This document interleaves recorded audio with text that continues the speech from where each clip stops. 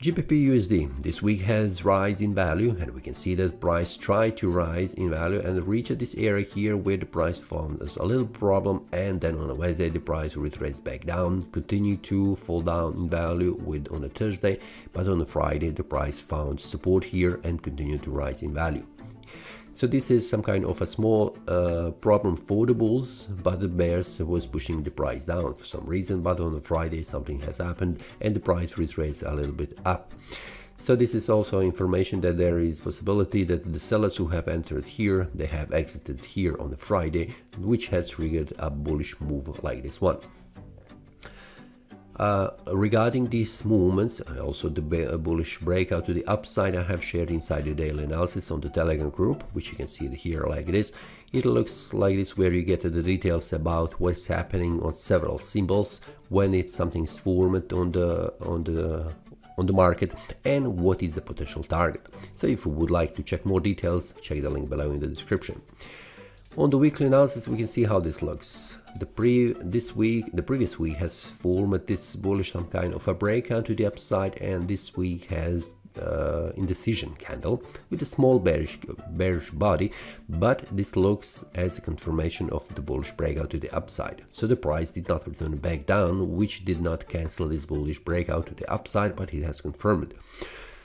On the monthly time frame, we can see the previous month has ended as a bearish candle with a small body, but did not close below this one here and also below this one here, which was a very critical level. So this means this is not a bearish breakout on the monthly time frame below. So this means it is still open that the price could make a breakout to the upside or to the downside this month. So we will see how this looks. Now, if you take a look at this one, it is two candles going down. So if the next candle closes above this one, this will mean a breakout to the upside on this small trend here. You will see that on the lower time frames, which will mean that the price will continue to rise in value.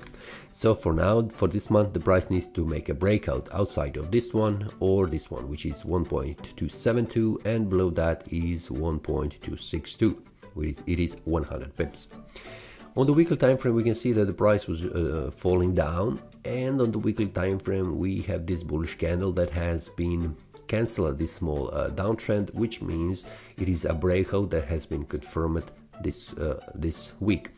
This is usually a breakout to the upside, and then the price returns back down, just confirming the previous resistance, now acting as a resistance, support here, which means the price will continue to rise in value. So this is something what is the weekly time frame is showing.